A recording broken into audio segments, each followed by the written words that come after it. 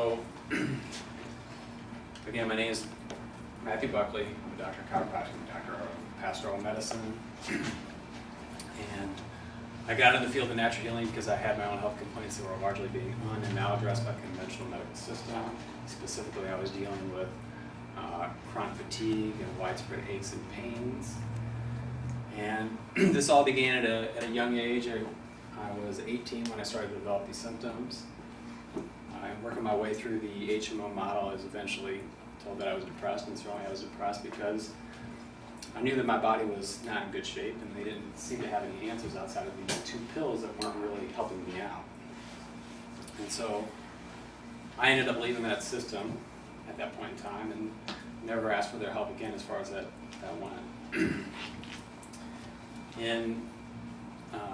When I turned 27, I enrolled in chiropractic school largely to try and seek answers to my health problems. I grew up with chiropractic in my family, so it wasn't odd to me. I didn't realize at that point in time that chiropractic was considered quackery by many people. It was just normal to me. And so I felt like if I was going to solve my problems, I was going to have to understand them better, and chiropractic seemed like it was an avenue that could potentially do that. And so the information that I present to you tonight really represents a distillation of the years of research that it took for me to uncover those problems. And likewise, this information is what I've been using in my office to help a lot of people out with various forms of chronic illness. And I believe strongly that if the information that I'm presenting tonight was integrated on a national basis, that healthcare costs would go down dramatically. It's so fundamental to everybody's health. And I think that as you hear my presentation, it'll become clear what that is. Okay?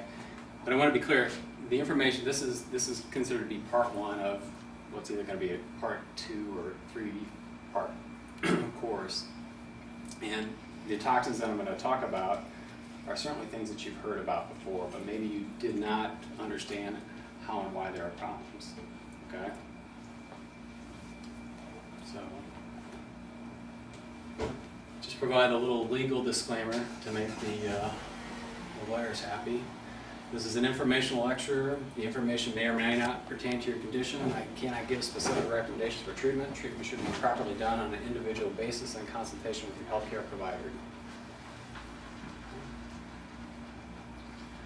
So there's a distinction between conventional medicine and natural healing. Conventional medicine is allopathic. According to the MedTerms Dictionary, allopathic medicine is defined as the system of medical practice which treats disease by the use of remedies which produces effects, otherwise known as symptoms, different from those produced by the disease under treatment. Medical doctors practice allopathic medicine. So within conventional medicine, there tends to be 3 guiding principles of what's causing the body to really break down. You have the germ theory disease. If you're exposed to a particular pathogen, then it'll make you ill, and then you're going to die from that, right? The next thing is the genetic cause. You have a bad gene, then you're going to develop cancer. You're going to develop heart disease from that, okay? And the other thing is the diet, which is sort of vaguely defined within conventional medicine. They tend to advocate the low-fat, low-cholesterol diet, okay? But what has that really yielded? Not very good health. I think you'd all agree. So there's fundamental flaws with the germ theory disease, one of which happens to do with there's been a great deal of research lately looking at what's called the microbiome. The microbiome relates to the microbes living in and on our body. Okay? And what they found through looking at the microbiome is that there's a number of microorganisms that are considered to be pathogenic that have a home on our body, but they don't necessarily cause problems. For example, Streptococcus pneumoniae, which happens to be a pathogen that people are vaccinated for, is commonly found on people, but it doesn't necessarily cause problems. So there's a lot of people out there, well, I don't want to get exposed to this particular pathogen, so I want to make sure that I get vaccinated, right? But you may already have it on you. So is it really a matter of exposure, or is it a matter of something else going on within the body that causes the pathogen to become pathogenic?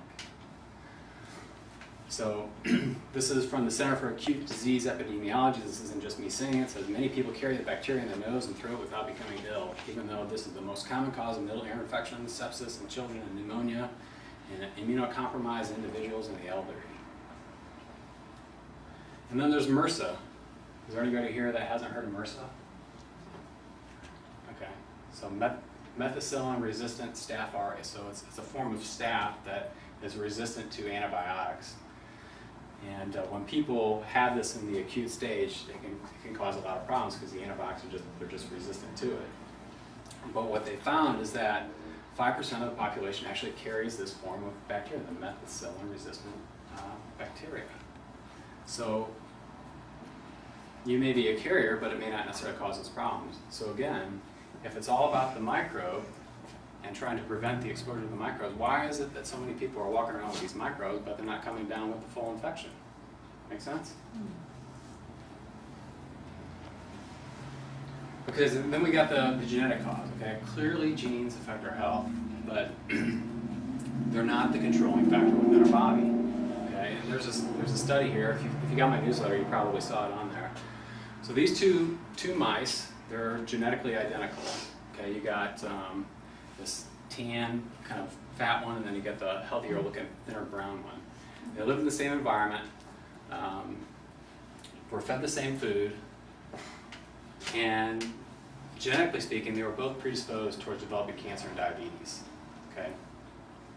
The one on the right was supplemented with folic acid, choline, betaine, and B12. And while they were exposed to this carcinogen, this BPA, clearly the one that was supplemented didn't appear to be developing the same problems that the other one did, meaning that the fat tan one was developing the sort of problems that it was genetically predisposed to. But apparently the nutrients were interfering with the ability for the genes, the bad genes, to really express themselves. Okay? The point being is that there's a lot that you can do from an epigenetic standpoint. Epigenomics is the study of what influences the genes. Okay? Nutrition plays a large role. Toxicity plays a large role. What we think plays a large role. Otherwise, another interesting point is that the cell can actually survive without the DNA. So if a lot of people think, well, the DNA is the master controller of the cell. Well, if it was the master controller, it wouldn't be able to survive without it. One thing they can't survive without is the cell membrane. And that's going to lead into what I'm going to talk about in terms of some of the toxins. So, as it relates to diet, in 1982, the American Medical Association, the American Heart Association, the U.S. government recommended that we reduce our fat consumption down from 40% of the diet to 30%. And collectively, as a nation, we actually did that. Since that time, what's happened? Well, disease rates continue to go up. They're not going down. So the low-fat, no-fat craze. This is a quote from George Bernard Shaw. He said, "No diet will remove all the fat from your body because the brain is entirely fat. Without a brain, you might look good, but all you can do is run for public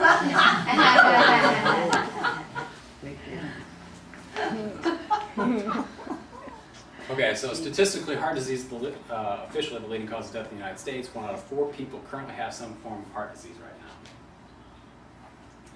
It's estimated to kill over 600,000 people every year, and the total healthcare expenditures on that over $400 billion per year. So the approach to actually reducing cholesterol to try and drive down those numbers doesn't appear to have a whole lot of benefit. This is a summary of a meta-analysis, which is a study of studies. Okay, the organization that did this is a group of medical doctors that poured through the literature to determine what does the science actually say as it relates to how effective certain treatments are. And this was analyzing statin drugs given for 5 years for heart disease prevention to people who had no known heart disease. So 98% saw no benefit. 0% were helped by being safe from death. 1.6% were helped by preventing a heart attack.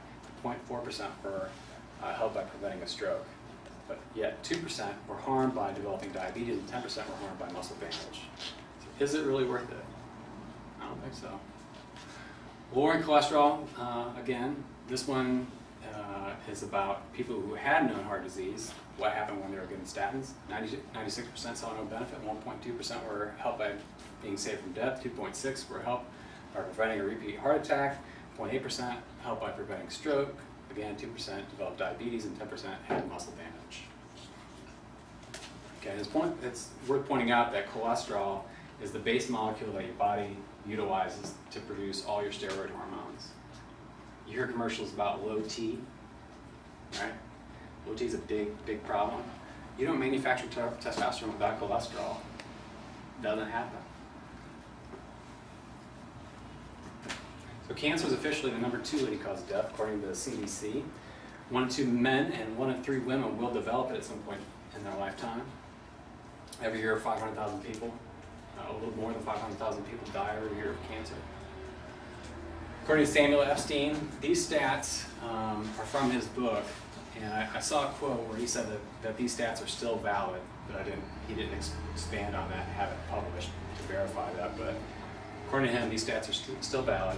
Between 1950 and 1990, prostate cancer has increased 155%, thyroid 120%, central nervous system 70%, breast cancer 60%, childhood cancer 35%. So cancer is going up across the board. Only 1 in 10 is directly attributable to a direct genetic causation, which means what? That there's an environmental cause. That is an environmental cause. But everybody here has known somebody that's dealt with cancer, right? Anybody not? Okay. Have you ever heard of anybody that's gone in to see their medical doctor when they've been diagnosed with cancer, where they ever talked about your toxic burden? Have you ever heard of that? I've never heard of that.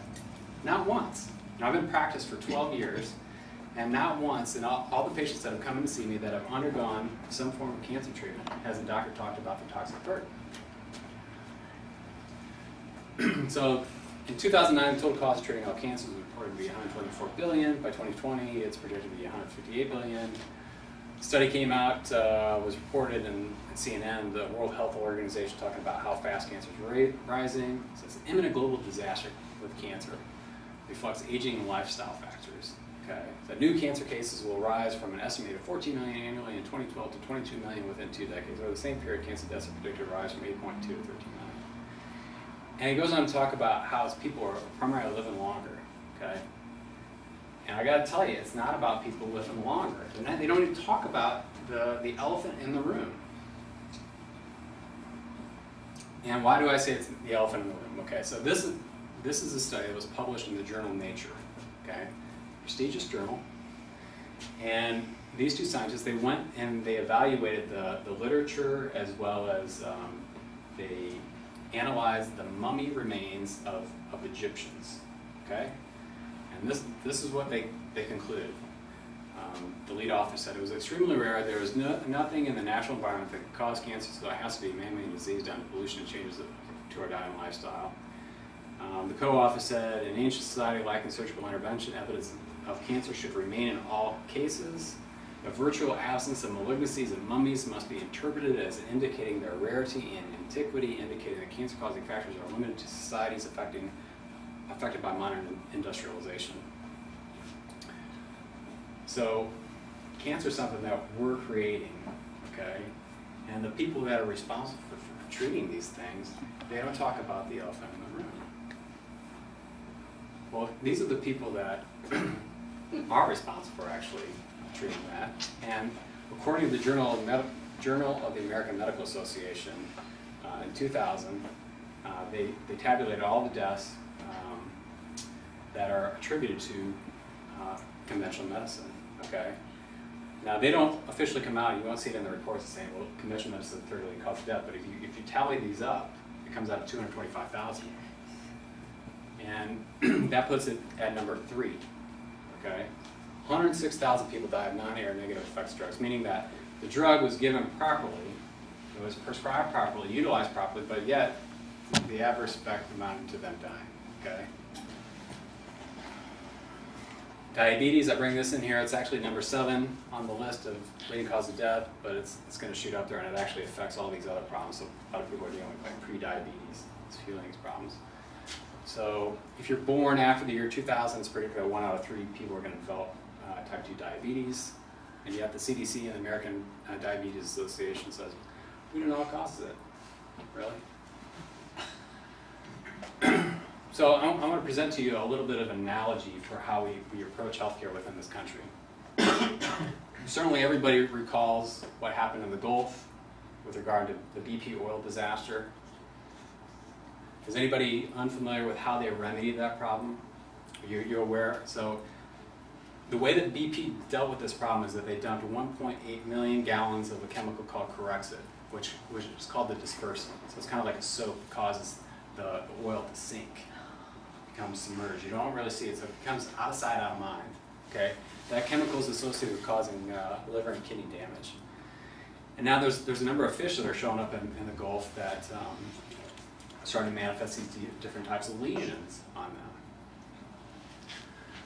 And so this is from the Huffington Post. It said in April 2012, Louisiana State University was finding lesions and grotesque deformities in sea life, including millions of shrimp with no eyes and crabs without eyes or claws, possibly linked to the oil dispersants. Well, you didn't see that beforehand, right? So you might be wondering, well, what about all the fish that's actually coming in to our food supply right now from the Gulf? How is the government actually preventing people from consuming that, that Corexit or that oil residue, right? There's no lab analysis that's going on. The test that they put in place to deal with this particular problem is that they have some guys actually sniff to see if it passes what they call the sniff test. It's literally sniffing to see if it's toxic or not. That's it. That's it. And then you got Fukushima. Anybody not know that that's an ongoing problem? That's leaking untold amounts of radiation into the Pacific Ocean right now. So there was this yachtsman who, 10 years before, this was in a newspaper, and it was reported all over the internet. He said he had sailed the same course from Melbourne to Osaka 10 years prior. He said, this time around there was not one of the 28 days in a portion of the trip when we didn't catch a good sized fish. Actually, that was 10 years ago when he experienced that. But this time, on the whole long leg of sea journey, the total catch was 2. No fish, no birds, hardly a sign of life at all. In years gone by, I've gotten used to all the birds and their noises. And this is what you're seeing reported if you're not going to see it on CNN or MSNBC, but if you look in smaller newspapers, these reports are actually showing up. You have 2-headed whales that wash up on the beach. You have millions of starfish that are dying, as just one example, right? This is a report in, it was an article from the LA Times, and the headline was, West Coast sardine crash could radiate through the entire ecosystem. So you have all these sardines that are dying. So the reason for the drop is unclear. Sardine populations are famously volatile, but the decline is the steepest since the collapse of the sardine fishery in the mid-20th century, and the numbers are projected to keep sliding. An assessment last fall found the population had dropped 72% since its last peak in 2006. So we have obvious amounts of toxicity that's going on. And what we could do collectively as a society to deal with this problem, I suppose, is we could try to raise some funds, set up a foundation like the Matthew D. Buckley Foundation, and give you a little pink ribbon, and work on trying to find some chemicals that we could dump into the oceans to try and save these fish from the fin rot, from the 2-head whales, And it kind of sounds absurd. I mean, to me, it would make more sense that maybe we shouldn't be polluting the oceans. Maybe these fish and the starfish wouldn't be dying. Maybe the whales wouldn't have 2 heads. But when you look at the amount of toxicity that's actually released into our environment, and we go about trying to raise all these funds for like the Susan G. Komen Foundation, or you name any disease, there's a foundation and an organization raising millions of dollars to allegedly try and stop it, right? And yet they never talk about the elephant in the room. Well, how much toxicity is really released and what's really accumulating? There are 80,000 chemicals that are registered for use in the United States. And 3 million pounds are released every year. That's actually really low, and I'll point out why that is a little bit later. But this is the official number. 3 million pounds are released every year. So the Environmental Working Group in 2009, they took the umbilical cords of 10 randomly selected babies, and they found over 200 toxic chemicals in the cord replicating a similar study from 2004. 134 of those chemicals were known to shown to cause cancer in lab animals or people. 151 are associated with causing birth defects. 154 are associated with endocrine disruption. 186 are linked to infertility. 130 are immune system toxins. 158 are neurotoxins. So, people are being born into this world with a heavy toxic burden. My opinion is that what we should be concerned about right now is what is our toxic burden? What are we doing to reduce our toxic burden? Okay? It's not a question of whether or not you have toxicity. The question is how bad is it? Okay, and what are you doing to limit your exposure? So Einstein thought the same thing. So we cannot solve our problems with the same thing we used when we created them.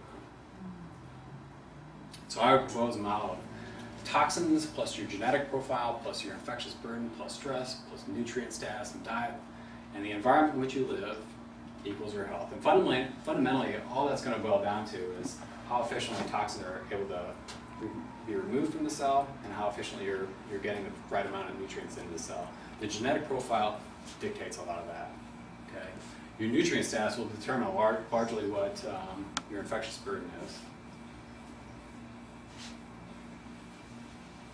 And part of the reason why I say that so confidently is that there was a researcher who won a Nobel Prize in 1913. His name was Dr. Alexis Carrel. He managed to keep chicken heart cells alive for 28 years. The chicken is only supposed to live 8 years. Okay? Those cells were actually destroyed after Dr. Carrel's death. Okay? And potentially could have gone on and on and on, but due to his death, they just decided to destroy him. But Dr. Carrel said the cell is immortal. It is merely the fluid in which it floats, which degenerates. Renew this fluid at intervals, give the cells what they require for nutrition, and as far as we know, the pulsation of life may go on forever. I think we should integrate that in sort of our philosophy and how we're kind of approaching these problems. Well, you may say, well, I went to the doctor and the doctor ran these blood tests on me and everything came back as normal, so I must be fine. Well, the reality is the way that they're actually tabulating your normal values is that they're taking the general population in and say they're looking for like a liver marker. And they're going to tabulate all the people that are going in and having this particular liver marker.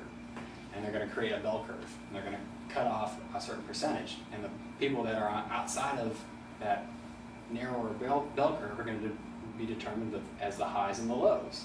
Okay. Well, the reality is that we have a sick population that's establishing those curves to begin with. Okay. So anytime anybody says, well, the doctor said my lactose is normal, everything's fine, I cringe because I know that that's not true. A true normal is going to be much more narrow. We're interested in the functional value, the optimal values. So this is getting into, well, why is it that some of those people were able to have MRSA on their system and not turn into the full-blown resistant infection? Or why is somebody able to have any of the pathogens or microbes associated with disease on their system without causing disease? So this is the father of pathology. His job was to study disease tissue. His name was Rudolf Virchow. He said, if I could live my life over again, I would devote it to proving that germs seek their natural habitat, diseased tissue, rather than being the cause of dead tissue. In other words, mosquitoes seek stagnant water, that cause the pool becomes stagnant. So imagine you had you lived in a neighborhood that had a swamp, right? I always use this analogy in my office because it's so appropriate. You have a swamp, you got a mosquito problem, you can spray some insecticide in the air, you dump some in the water, or you can drain the swamp. What's going to result in better results overall? You remove the environment for the mosquitoes and they're going to go away. So the significance of this point, this has been in the news a lot. The Associate Director for the CDC was quoted as saying in a recent newspaper article, he said, for a long time there have been newspaper stories and covers of magazines that talked about the end of antibiotics, ? So while now I would say you can change the title to the end of antibiotics, period.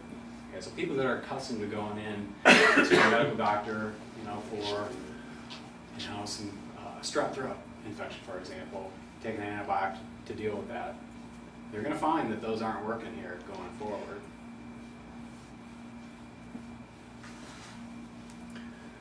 So this is just a diagram illustrating the perspective that I utilize when evaluating anybody. Our body has a structural component, has a chemical component, and a mental component, and each one of these sides can influence another side. So structure can affect the chemical. Think of an ankle sprain increasing inflammatory chemicals, right? Everybody's familiar with that.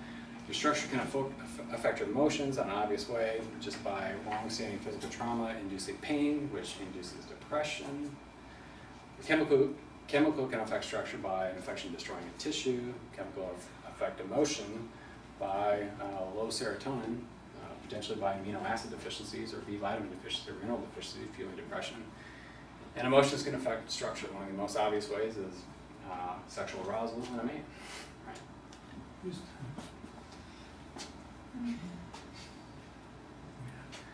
Okay, so all disease is cell disease fundamentally. So as I pointed out, the cell can survive without the DNA. It's important, but it can survive without it. It's a cell membrane that it can't survive without. And on the outer portion of this structure here, that's the membrane, it's the skin of the cell. And the importance of that is that you want that to be nice and fluid, okay? Because that's going to allow nutrients to come in and waste products to go out. And it'll also allow for hormonal receptors to come and pop on out on there to talk to, receive the hormonal signal to carry out its basic function. So, Dr. Carroll again.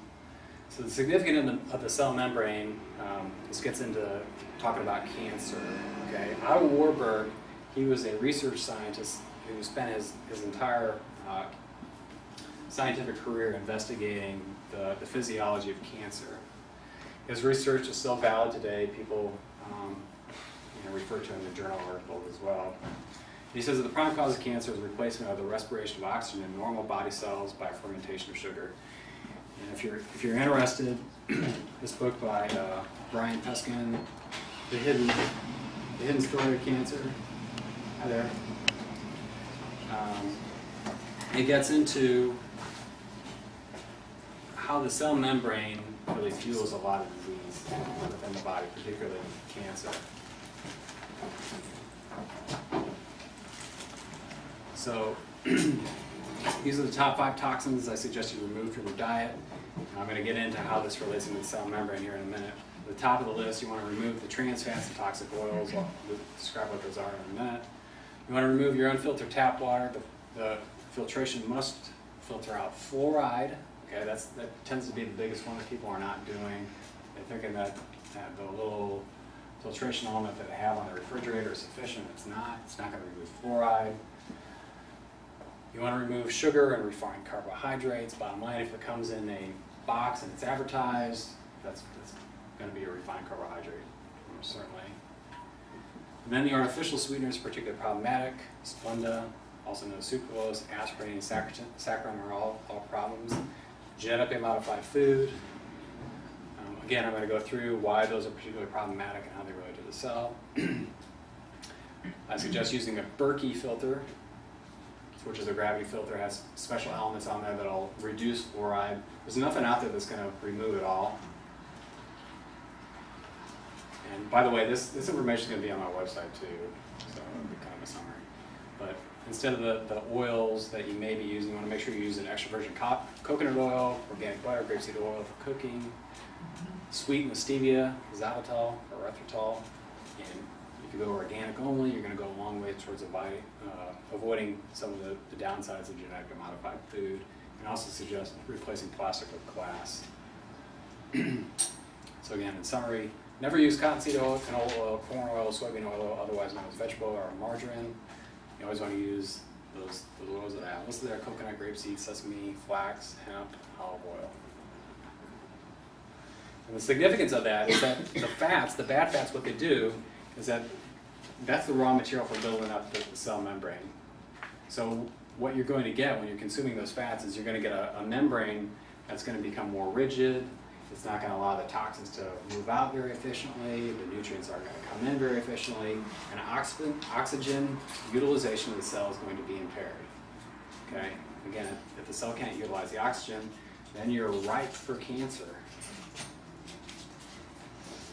So this is what I refer to as the biochemical triad of health. This is sort of a depiction of what I utilize to triangulate around anybody's health problem that comes in with a chronic health problem. Okay? Because when it comes to chronic illness, people are dealing with multiple factors that are going on that's driving the problem. Okay? At the foundation is the gut. I'll explain why in a minute. Then you got insulin and blood sugar, and then adrenal and thyroid function, as you can all read there. And I'll explain how they all interrelate here in a minute. But these things you can monitor on your own to see where you're at if you pay attention, and you can get somewhat of an idea as to how you're really trending in the wrong direction. Before I get into that, I didn't really mention this, but I should have. When it comes to the fats and the potential deficiency of the fats, one way to determine if you're having problems with your fats is, do you have dry skin? So if you have dry skin, then the cell membranes aren't getting the nourishment that they need. Okay, that's one way to kind of figure that out.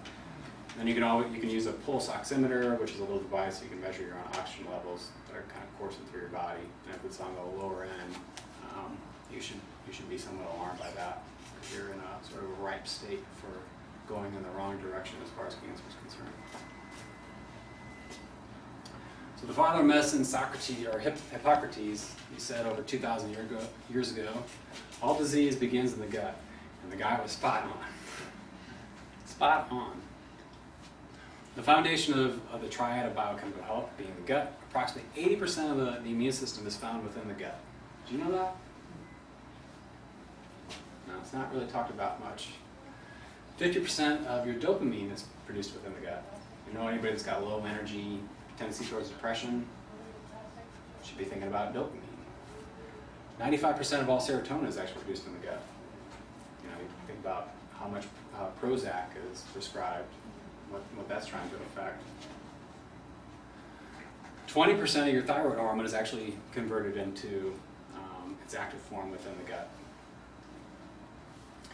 And there was a study, NPR reported on this about a month or so ago, where what they did, they had these two groups of rats. And one group of rats were more prone to being fearful. And they had another group of rats that were more demonstrating of bravery. And they were able to transpose the microbiome of each rat. So the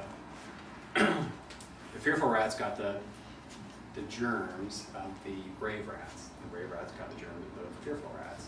And what they found was that the personalities reversed. Isn't that interesting? And that's what I've seen over and over again in working with people that have various forms of chronic illness. I mean, you're not going to get anywhere if you neglect the gut. You won't. And that's dealing with people that have various types of mental and emotional problems. So I wanted to be able to play a little video that kind of got into the microbiome, but I'm having trouble getting it to play. So the bottom line is that your intestines and your entire body actually has more microbes living in and on it than what it does cells in the body. And so what we want is we want to make sure that those microbes are beneficial and they're not going in the direction of pathogenicity. So this is a diagram illustrating what our intestines look like. Okay, you got these intestinal cells right here, and these are indicating what are called the tight junctions that hold the cells together. And what happens when you consume a lot of the things that I've advised you to avoid, you're going to start to develop breakdowns within those tight junctions. And the microbes that have been sitting in there, they can go into the bloodstream and they can go find homes in different tissues. And this is the root cause of all autoimmunity, almost without exception. There's a few exceptions. There's a couple other different causes that may drive it, but fundamentally, it's all we've got. In 12 years of working with people that have an autoimmune condition, I've never seen anybody that doesn't have leaky gut.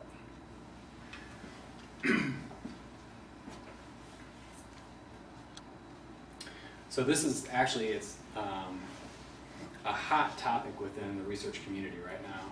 So if you go into PubMed, you can just try to see what the researchers are trying to find as far as scientific research goes. If you just type in heart disease and microbiome, you're going to find 62 studies. Heart disease in the gut returns 749 studies. Probiotics in the heart returns 68 studies. The microbiome in cancer returns 642 studies. The microbiome in diabetes returns 398. Now granted, not all of those are going to be specifically on point, but it just shows you that there's a connection.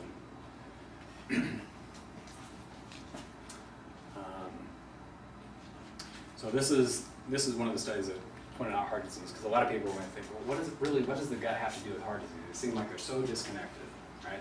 This study right here said, within the abstract, the current drug metabolism from 2009, there is increasing evidence for the gut to have a pathophysiological role for both chronic inflammation and malnutrition and congestive heart failure. Indeed, disturbed intestinal microcirculation and barrier function in congestive heart failure seem to trigger cytokine generation, which is an inflammatory response, thereby contributing to further impairment in cardiac function. The bottom line pointed out how it looks like reducing cholesterol doesn't really create the sort of results that you would want in reducing cardiovascular disease. The research out there shows that the bigger cause of cardiovascular disease tends to be this inflammation. And what this study is essentially saying is that issues within the gut increase inflammation and can set you up for heart disease. This is on my website. I've got a section that I explain how autoimmunity actually occurs within the body. And this is just a summary of some of the studies that point out that leaky gut is the unifying thread that unites all of these autoimmune conditions.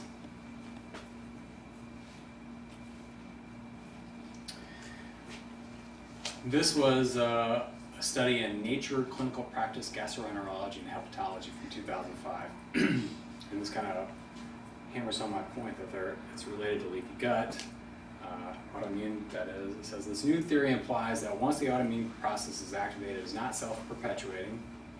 Rather, it can be modulated or even reversed by preventing the continuous interplay between genes and the environment. As tight junction dysfunction allows this interaction, remember that's holding those cells within the intestines together. New therapeutic strategies aimed at reestablishing the intestinal barrier function offer innovative, unexplored approaches for the treatment of these devastating diseases. Bottom line, what they're saying is that if you can repair the leaky gut, you go a long way towards reversing these autoimmune conditions. What alters the gut fuels disease. Okay, fluoride, the chlorine within there is going to alter your gut. Okay, sugar is going to alter the gut. It's going to feed pathogenic microbes. Yeast is always found with the intestines, but it can feed the wrong guys. The sugar can feed the wrong guys. Artificial sweeteners will alter the microbe balance, particularly Splenda. Refined carbohydrates, any of your cereals, white flour, that sort of thing is going to alter the flora. And the herbicides and GMOs. Now, the toxins that I'm talking about and advising people to avoid, it's kind of like you had a bowl of grapes. And you have one bowl of grapes where the grapes are all connected to the stalk, right? And then you had another bowl of grapes there. There's individual grapes there, okay? If you wanted to grab a bunch of grapes, you would grab the stalk and you pull it up and have all those grapes, okay? If you avoid the toxins that I'm pointing out, it's going to be like you pulling up the big stalk of the grapes, okay? It's going to have that profound effect. It's going to carry with it a number of other toxins that I'm not even going to mention today. So in your water, the hydrofluorosilicic acid, that's what the city also puts in your water. It's a form of fluoride. Chloramines, prescription drugs, and xenoestrogens, which is BPA. Okay, and this is a short list. There's many more other chemicals in there. You'll want to filter it. Filter the fluoride out. I'm going to explain why the fluoride filtration is so important. Dr. Dean Burke, who spent 34 years in the National Cancer Institute, said that in point of fact, fluoride causes more human cancer death, and it causes it faster than any other chemical. Why is that? Well, this gets into what Otto Warburg was saying as it relates to the causation of cancer. Otto Warburg said that fundamentally cancer is stuck in this process of glycolysis. Okay, this is every cell in your body generates energy utilizing glucose or fat to generate energy. And ultimately, the currency of energy within your body is something called ATP. Okay? The first phase is called glycolysis. The second phase, where it enters the mitochondria and operates with oxygen, is called the citric acid cycle. If you inhibit the ability for this pyruvate to go into the citric acid cycle, you're going to be reduced in the amount of ATP that you're going to generate. You're going to generate 2 ATP versus 36 ATP. Okay? Significant difference. So you're going to be stuck with low energy. Now, when it comes to fluoride, this is a research article where they talk about utilizing sodium fluoride. So sodium fluoride is actually different than the hydrofluorosilicic acid that's put in your water, but they're similar. Okay. The significance of the sodium fluoride is that in lab studies, when they're trying to inhibit glycolysis, this first part of the energy production within the cell, they utilize sodium fluoride to do just that. And that's what's being dumped into your water supply. Okay? That's what's being dumped into your water supply. So what do you think that's going to do beside? That affects every cell in your body. Every cell in the body is going to be impaired in its ability to generate energy. So again, this is Dr. Warburg. He said he hypothesized that cancer, malignant growth, and tumor growth are caused by the fact that tumor cells mainly generate energy, ATP, by non-oxidative breakdown of glucose, a process called glycolysis, as I said. This is in contrast to healthy cells, which mainly generate energy from oxidative breakdown of pyruvate. You know, the pyruvate is able to go into the cell and to generate its energy. Pyruvate is the end product of glycolysis and is oxidized within the mitochondria. Hence, according to Warburg, the driver of cancer cells should be interpreted as stemming from a lowering of mitochondrial respiration. So, if there's going to be something that interferes with that pyruvate going into the cell, think cancer. That's what Dr. Warburg said it was. And like I said, his research is still valid. It's still being used. So this is the warning label that comes on the bags of hydrofluorosilicic acid that gets dumped into the water supply. It's dangerous. It says, do not take internally. And by the way, that chemical is actually a waste product from industrial use that if the companies that were producing it didn't have this nice arrangement with the government, they would have to pay for hazardous waste disposal. In turn, they're making money off of this. In fact, tomorrow, Austin City Council is going to discuss whether or not they renew ordering more fluoride. They're going to do it. They've had presentations. They've had like the leading experts on fluoride go and speak to the city council and the mayor, and they're like, what times and when can I get out of here? It's ridiculous. This stuff is poisoning people. Why did they put it in there? Well, that's a good question. What's their rationale for putting it in there? Well, because they're going to try and save people's teeth is the claim. That's the claim. You know, but the thing is that when you're out in the sun and you're trying to avoid a sunburn, do you drink the suntan lotion? Or do you put it on your skin? Right. It's the same principle. You know, if you believe that it's actually good for the teeth, why not just allow people to provide it themselves? You know, it doesn't make sense.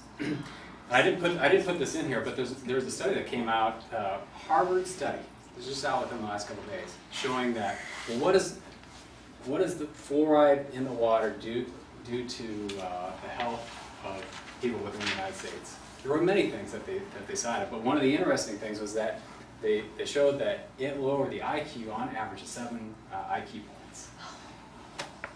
7 IQ points. Who benefits from that? Government. Who do you think wants a dumbed down population? The United States government. Absolutely. So these are some kids enjoying some genetically modified corn from Monsanto. And here are some farmers applying some chemicals on your food. Isn't that a little absurd? You know, you got these people that are spraying all this stuff on your food, and yet we're supposed to believe that that's safe. So the big problem, as I see it, with regard to the genetically modified food, is that what they're doing is that they're modifying these crops to become more tolerant to the herbicide called Roundup. So Roundup will kill any plant, okay? But they've altered the gene to allow these crops become more tolerant to the Roundup on there. So consequently, What's the Roundup? Roundup is it's an herbicide. Okay. Okay. You'll see that I have glyphosate listed on some of these studies and some of these slides. And glyphosate is one of the base ingredients of Roundup. Okay. But there's other things that go in Roundup also, which are also toxic. And 85% of the U.S. corn supply is currently genetically modified, meaning that it's got Roundup residue on it for sure. 90% of the soybean supply has it. Both corn and soy make up the bulk of the food supply as it relates to the feed of chickens and cows, right? And the EPA reported that 185 million pounds of glyphosate was used by farmers in 2007. So if you recall, I mentioned that 3 million pounds of toxins are allegedly released into the environment every year in the United States. We had 185 million pounds of glyphosate that was used by farmers in 2007. So it's a lot more than 3 million pounds. Okay, so the toxicity of Roundup glyphosate is associated with cancer, hormonal disruption, infertility, virtually everything that you could possibly imagine.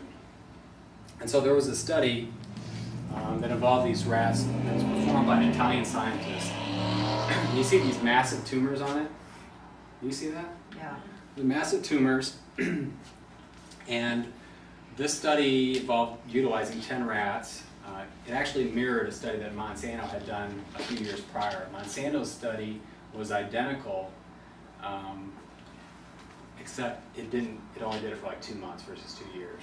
So Serlani, the guy of this study, carried it out to its finality, and he saw all these tumors. He published his results. Well, they attacked him within the mainstream media. They smeared him. They tried to ruin him. The journal that published the article, they actually retracted it, claiming that, well, it's unscientific. It was the same study that Monsanto did. It was only longer. Everything about it was identical, except it was longer. So that just gives you an idea of like how much control Monsanto really has over everything. And these, we don't have time to go into all these, but if you wanted to look at it, you see how the Roundup is altering our gut ecology. It's affecting the gut. It's fueling a lot of different problems. So this was a study that I felt was noteworthy. So the Roundup actually accumulates in Roundup-ready GM soybeans. Using 35 different nutritional and elemental variables as characteristics, each soy sample, we were able to discriminate genetically modified conventional organic soybeans without exception, demonstrating substantial non-equivalence in compositional characteristics for ready-to-market soybeans. So what that means is that they appear to be the same, but they're actually different from a chemical level. That's what this research actually shows. This was interesting, I thought, because this research was done on rats. It didn't involve humans, but I think you could probably extrapolate from that and see how it may relate to humans. So they found that at more than non-toxic concentrations of Roundup and glyphosate, at 1 part per million, the main endocrine disruption is a testosterone decrease by 35%. Again, think about low T. I mean, you got multiple factors going on here when we're talking about low T. So cholesterol, lowering cholesterol, is that a good idea? I don't think so.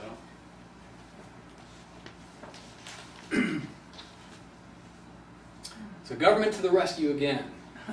On July 1st of 2013, the EPA announced that it had increased the amount of glyphosate residue allowable in food.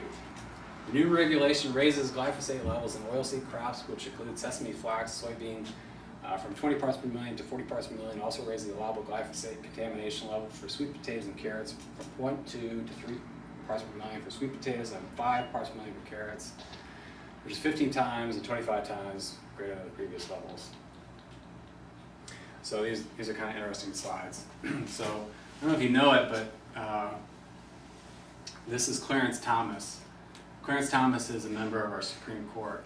He says, hello, I'm Clarence Thomas. I worked as a Monsanto attorney for 4 years. I'm now a Supreme Court Justice, and I've ruled in favor of Monsanto against the people every time.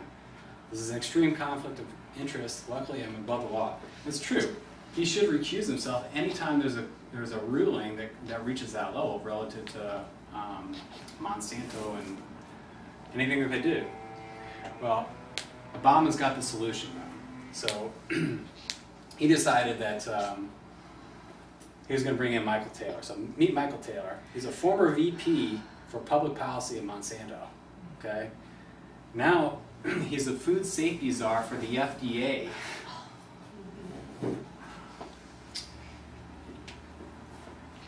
Dr. Buckley, backing up a little bit, so they were talking about the soybeans and even organic soybeans. So if you're eating organic tofu, you're still getting the toxicity. You should. It shouldn't be in there. Oh, shouldn't? Okay. No. As long as it's non-GMO. As long as it's non-GMO. So can it say organic and still be GMO? Yeah. Okay. It has No, to no, say no. non-GMO. No, it doesn't. No, it doesn't. There's no labeling requirements for non-GMO right now. As long as it says organic on it, that's the cutoff point. There's not any. It shouldn't be genetically modified. Okay. Okay. So questions of how reliable is that?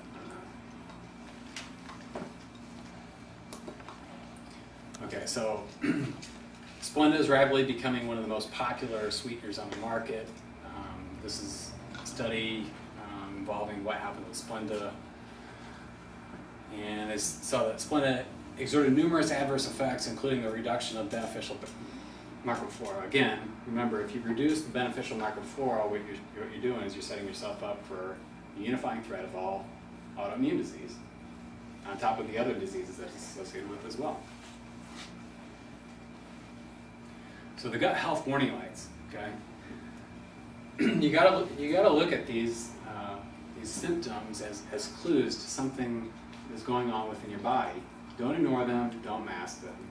If you do, you're going to allow disease to persist within your body and grow within your body. So indigestion, heartburn, foul gas, chronic bad breath. That's protein maldigestion, by the way. Belching. That tends to be yeast overgrowth. Constipation can be any number of infections, thyroid dysfunction, diarrhea, commonly infections, sometimes food allergies, loose stools, usually infection, non-brown colored stools.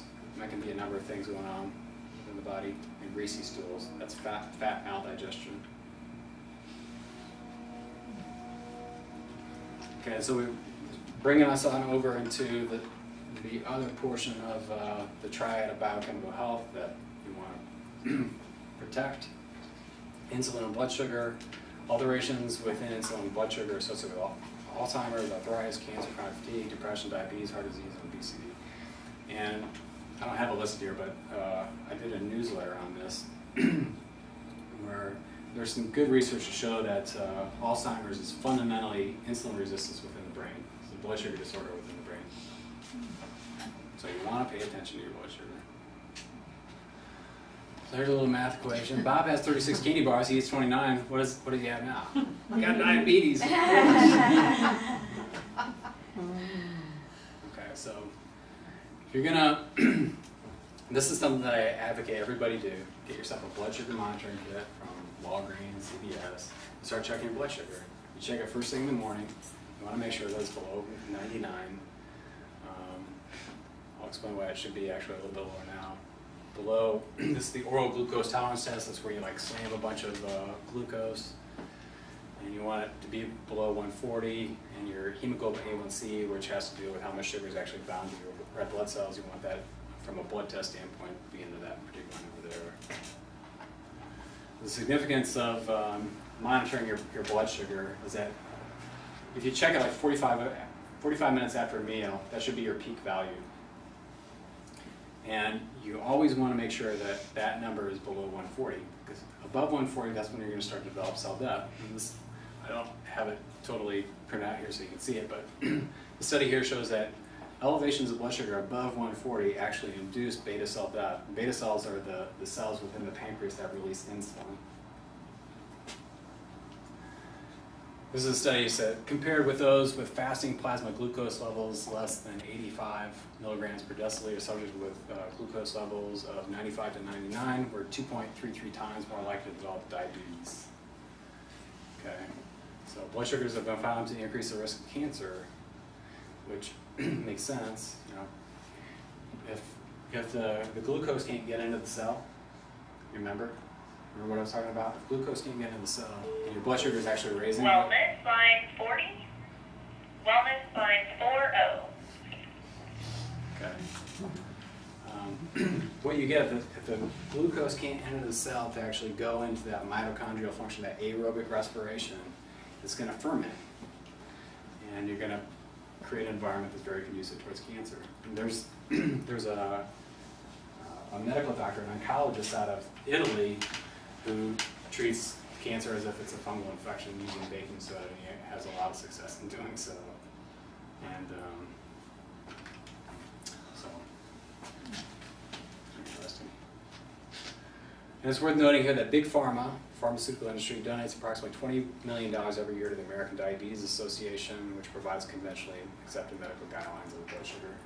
So you can't trust what it is they're saying. The only thing that's really trustworthy is what the research actually says, and that's what I'm presenting to you tonight.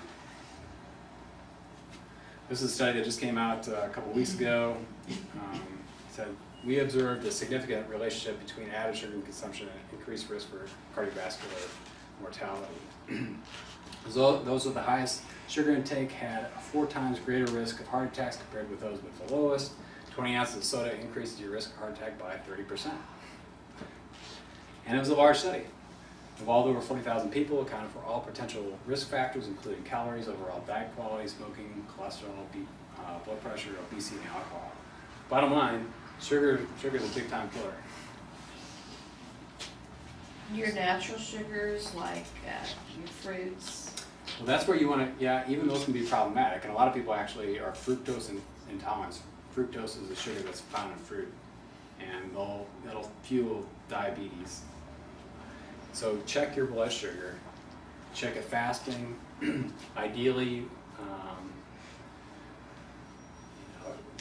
86 is going to be what you're, between 75 and 86 is really what you should shoot for in the morning when you wake up. If you're eating a Paleolithic diet, which is the diet that I advocate, you can start to get into where you're actually burning fats, and your fasting blood sugar can rise because of doing that. So it can be a little bit misleading, and that's where doing an additional blood test to make sure that you're not causing too much glycation, which is the sugar bound to the tissues and destroying tissues. So as I said, you want your blood sugar never to go above 140, and it should return really back to normal after a couple hours. And your hemoglobin A1C should be below 5.3. Okay, then we're getting into the next side of the biochemical triad of health. I'll try and go through this fast if you guys are getting tired. It's kind of a long presentation. So what do the adrenals do? They allow the body to respond to stress, whether it's mental, emotional, biochemical, or structural. It doesn't matter. You're going to allow your body to adapt to stress. They help regulate your blood sugars and pressure. They aid in the immune system response. They secrete cortisol, DHEA, testosterone, estrogen, and aldosterone, which, by the way, a lot of people that have low testosterone symptoms are fundamentally adrenal problems. A lot of women that enter into menopause and have a whole lot of problems at that point in time. It's an adrenal problem fundamentally. Another picture of the adrenal glands. So these are the hypoadrenal symptoms. You have trouble staying asleep, you crave salt, slow start in the morning, afternoon fatigue, dizziness when standing up, afternoon headaches, headaches with exertion or stress, weak nails, and an unstable body temperature. I'll get into this in a minute, because this is one of the best ways to kind of monitor your adrenal function. So the hyperfunction, they also cause problems. Can't stay asleep also, perspire easily under high amounts of stress, weight gain when under stress, wake up tired after 6 or more hours of sleep. Which, by the way, that book, if any of this sound familiar to you, Adrenal Fatigue, 21st Century Stress Syndrome, it's worth reading. So how to test for adrenal dysfunction. If you get yourself a blood sugar or a blood pressure cuff. You check your blood pressure while you're laying down, record the value, and then stand up, repeat, and you look at the values. If it decreases or stays the same, that's an indication of adrenal insufficiency, which you should interpret as immune system dysfunction, because that's ultimately what it is. You can also use a little light, shine like a little pen light in somebody's eyes. You look at the pupils. The pupils should constrict when the light comes on in. When somebody has adrenal problems, the pupils will kind of flutter. Okay, that's another good clue. So if you have, and that tends to be like hypofunction, underactive. So adrenal hyperfunction, where they're kicking out too much of the hormones, that's really generally the classical symptom is you have trouble falling asleep and staying asleep, and waking in the middle. So if you take your temperature, one of the best ways to do it, you measure your temperature 3 times a day. I recommend using a non-digital thermometer. You can still find them like CVS, not mercury-based. The non-digital thermometer will be the most accurate. The digital ones, I have not found any that I thought were accurate. You measure them 3 times a day, like 3 hours apart. So say 9 o'clock, noon, and then 3 o'clock. Average those numbers, plot it on your chart. And I've got these temperature graphs on my website if you want to download this kind of experiment with that. And what you'll see, if you have an adrenal problem, your temperatures will tend to fluctuate. They'll bounce around. And this just kind of shows somebody who went on some adrenal support, starts to become a little bit more stable, and eventually it should reach the point of 98.6. So thyroid function, much of the research on thyroid is really centered around a mentor of mine, Dr. Datis Karazian. He wrote this book, Why Do I Still Have Thyroid Symptoms When the Lab Tests Are Normal? He has a great quote. He says, every cell in the body has receptor sites for thyroid hormones. Thyroid hormones are responsible for the most basic and fundamental aspect of physiology, the basic metabolic rate. Lack of ideal thyroid hormone leads to global decline in cellular function of all bodily functions. The thyroid is the central gear in the complex web of metabolism and extremely sensitive to minor imbalances of other areas of physiology. Meaning that nothing works right with inadequate amounts of active thyroid hormone getting to the cell. Nothing works right. And I'm going to tie in how the gut plays a role within that. So this is a quick diagram. Your pituitary talks to your thyroid. The thyroid is told to release the thyroid hormone. That thyroid hormone is fundamentally something called T4. T4 is largely biologically inactive. That T4 has to go on down to the liver, where 60% of that should be converted into what's called T3. That's the active form. That's what you want. That's the most important marker for thyroid, okay, is the T3. Now, if the liver is congested, toxic for any reason, it can create something called reverse T3, which is like a mirror image of that. And that mirror image will go to the thyroid receptors of every cell, because remember, this thyroid hormone, it touches on every cell. It tells the cells to start generating energy. Okay? But if you have this reverse T3 that's building up, you don't have adequate amounts of T3 to begin with, it'll block it from going in there. So this is how a toxic liver can affect your thyroid's expression. Likewise, 20%, as I pointed out earlier, 20% of your T4 is converted into T3 within the intestines. So if you have altered gut function, you're going to have altered thyroid expression. Your medical doctors, what they're looking at are 2 fundamental markers when they're looking at your thyroid function. They're looking at something called TSH, which is a hormone which tells your pituitary to talk to your thyroid gland. And if that's in a particular range, they may diagnose you as having hypothyroidism or hyperthyroidism. Or they may look at something called T4, which is the inactive form. But they're not, most of them anyway, aren't going to look at some of these other markers. Okay, so there's a lot of people that are walking around with subclinical thyroid problems that just haven't been diagnosed properly because they're not looking at the full picture with what's going on with the thyroid. So remember what I said, the unifying thread of all autoimmunity is leaky gut. This is a study from 1988. Clinical endocrine metabolism said that an autoimmune cause accounts for approximately 90% of adult hypothyroidism. So if leaky gut's a primary cause for autoimmunity, and I believe that it is, and 90% of people that have hypothyroidism have Hashimoto's, then 90% of the population has some form of leaky gut that have hypothyroidism. And how many people have ever been told that, you think? Not many. So again, this is just kind of highlights from some of the studies that I have on my website, just kind of supporting that idea that leaky gut is the root cause of autoimmune diseases. Here's a study involving people with Hashimoto's, which is the autoimmune thyroid disorder, and who also tested positive for the bacteria that's associated with ulceration called H. pylori. And what they found was that these people had these elevated thyroid peroxidase enzyme markers prior to the treatment, right? And then they treated for the H. pylori, and what they saw was that these markers for the autoimmunity went way down. So that just again supports the idea that if you're going to correct the gut, you're going to go a long way towards potentially affecting an autoimmune condition specifically as it relates to thyroid function.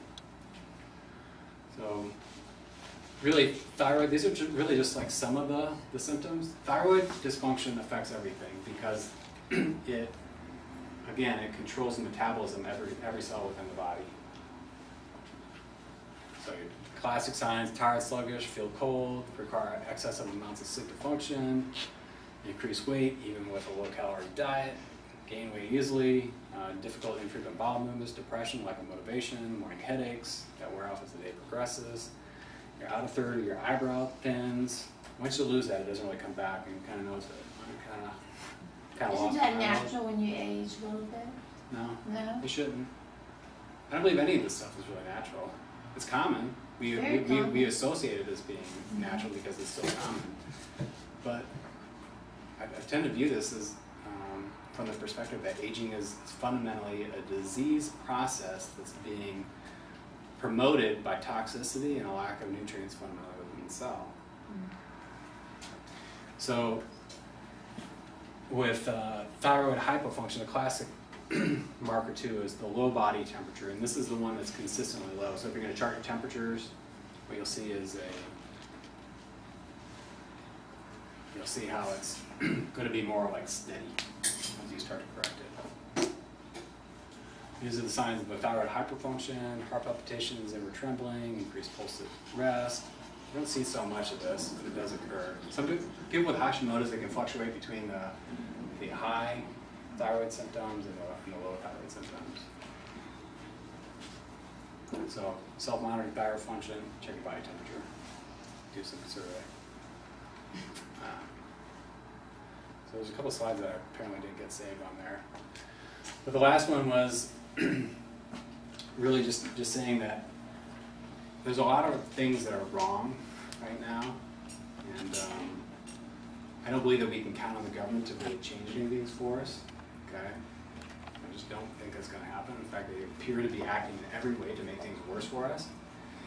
The only thing that I believe that we can really do is we can vote with our dollars that we spend. We can support the things that we want and reject the things that we don't. Okay, so when you're going out, if you go out to a restaurant, I understand that not everybody's going to go and avoid GMOs, right away. I understand it. But if you're going out to a restaurant, make a point to ask the manager. If you're going to a Tex-Mex restaurant, you're like serving corn chips, make a point to ask them, are these chips genetically modified or not? Are they organic? If enough people start doing this, they're going to start providing it, and it would be worth it if you just paid maybe a couple dollars more when you went out for a meal, that you didn't have to worry about this stuff. Because it accumulates, It accumulates. People are coming into the world with a significant toxic burden as it is, and it's not going to take much more to kind of put them over the edge of this chronic illness state, which, by the way, according to the CDC, 1 in 2 Americans is dealing with some form of chronic illness, and that 75% of all healthcare costs are directed towards the management and treatment of chronic illness right now. 75% of all the healthcare costs.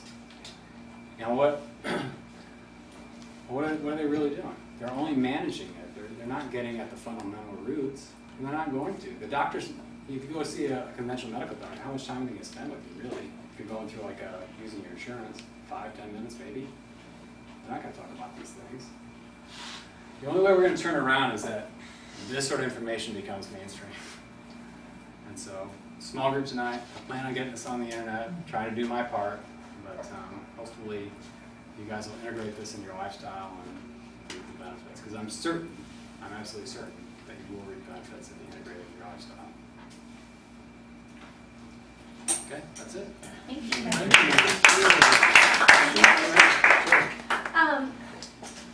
How toxic is the fluoride if you're just showering with it, but you're not drinking it? That's a good question. I mean, it's not good. You're getting some in you. You know, you're breathing in some of those vapors. And the problem with fluoride is it's really, really difficult to remove. I got a shower filter on my shower at home, but it doesn't remove fluoride. The best thing to do, if you can afford it, is have like a whole house shower filter, water filter, that has a special fluoride reduction element on it. But that gets into the money. The other thing, somehow, some way, get involved with, there's an organization within Austin that's dedicated towards removing fluoride. They're going to be, trying to raise hell at City Council tomorrow. But try and support them. What's the name of the organization? Fluoride Free Austin.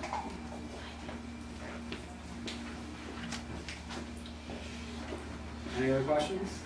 Thanks for coming. Thank you. Yeah, appreciate it.